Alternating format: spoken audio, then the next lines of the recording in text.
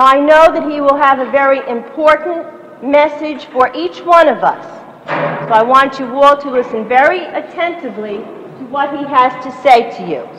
Lieutenant Copeland. Well, if you ever have to go to a war, and unfortunately someday you probably will have to fight a war, you'll find out that life becomes very simple, because the only thing you're concerned about is living and dying. Everything else is unimportant, because suddenly your life is at stake. And that's what it's like to be when you become a prisoner, particularly if it's a prisoner of war. Because the thing that got us through were the things that we learned before we were 10 years old. I'd like to open up the questions now. Just raise your hand or yell it out, and you can ask any question you want about anything, and I'll do the best I can to answer them. How did you feel when the Vietnam War was over? How did I feel when the war was over? I felt real good, real good.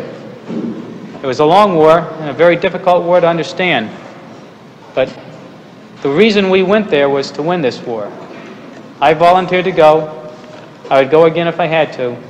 And we wanted to win. That was our number one ambition. That was what we really wanted, was to win this war. It took us a long time, so when it's finally over, when we knew that we had won, we felt great. We really felt great. What did Vietnam look like? What did Vietnam look like? Well, if it wasn't for the people, it was very pretty. The people over there are very backward and very primitive, and they just make a mess out of everything.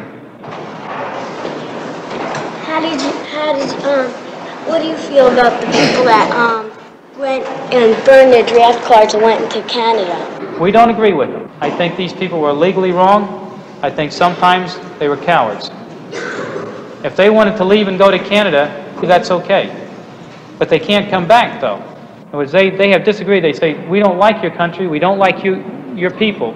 They're saying that to you and me. You know, I don't like you, so I'm leaving. Well, fine, that's okay.